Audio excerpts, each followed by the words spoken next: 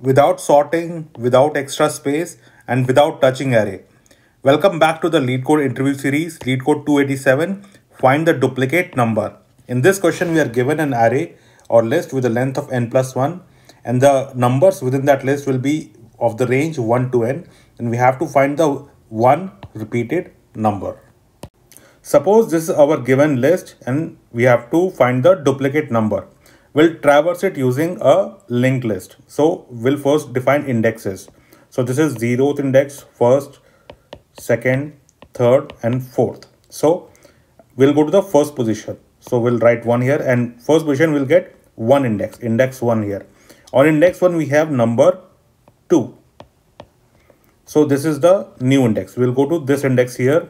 Number 2 will get number 4 here. Now we'll go to the 4th index. At 4th index, we'll get number 3. From this, we go to the 3rd index. At 3rd index, we get number 2 here. So we'll go back to 2. And again, from 2, we go to 4. So we have to remember, as long as there is a duplicate in our list, there will always be a circular path like this. Now that we know our list is cyclic in nature, we'll take 2 pointers, one fast and one slow. The slow pointer will move 1 node at a time and the fast pointer will move 2 nodes at a time. Let's iterate. The slow pointer will come here and the fast pointer will jump 2 positions here. Now, once more we'll do that. The slow pointer will come here and the fast pointer will go to 3 and then to 2. So the next positions will be like this. The slow pointer is here and the fast pointer is here. We'll iterate once more. The slow pointer will move here and the fast pointer will also move here.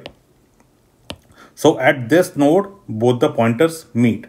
Now when both the pointers meet, we'll reset that position. We'll keep one pointer here and one pointer at a starting position. And we'll increment only one values till they meet. So we'll increment 1 here and this here. So they both meet at this node. Hence, this node is our duplicate value. This is our code. As we can see, we are moving slow pointer 1 position and the fast pointer 2 positions. And we are breaking the loop when both of them meet each other.